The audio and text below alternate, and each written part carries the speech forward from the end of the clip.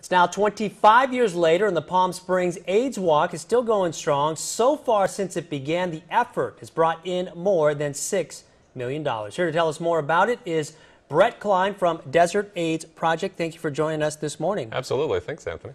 Do us a favor. You have a special award that's being presented this weekend. Tell us about it. Absolutely. We are the Spirit of Stonewall Advocate of the Year Award, which is the first-time honoree from Greater Palm Springs Pride.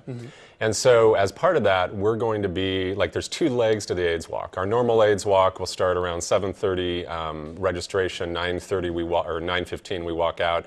We walk up Indian Canyon up to Ramon, where we stage for a few minutes, and then we'll join in the Pride Parade for the first time ever nationally that they're offering, that we basically have an AIDS Walk and a Pride Festival and a parade going on simultaneously.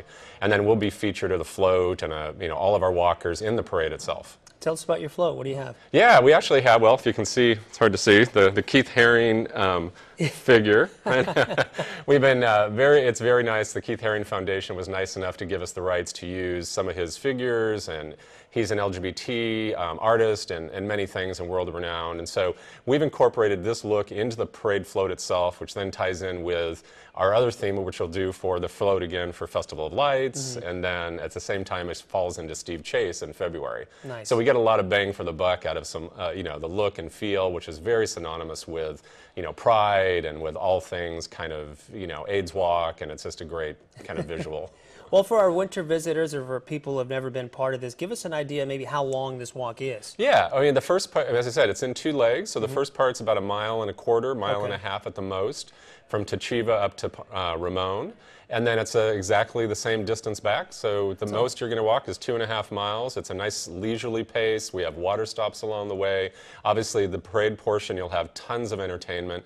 The AIDS Walk portion, we're actually unit number 25 after the mayor and city council. So we'll be done, and you'll be at the other end of the parade route, and you'll be able to watch everybody come in. How can our viewers get involved if they want to? Absolutely. They can go to desertaidsproject.org on the internet, and you can register there. You can also just show up that morning.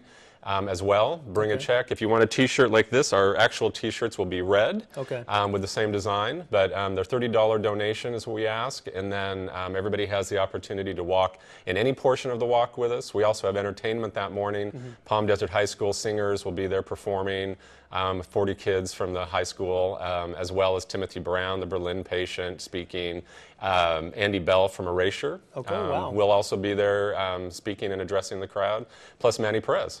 So we have a very, very good schedule in the morning and very fun. Sounds great. For more information, all you have to do is go to our website at KMIR6.com. We have that website available for you that Brett just mentioned.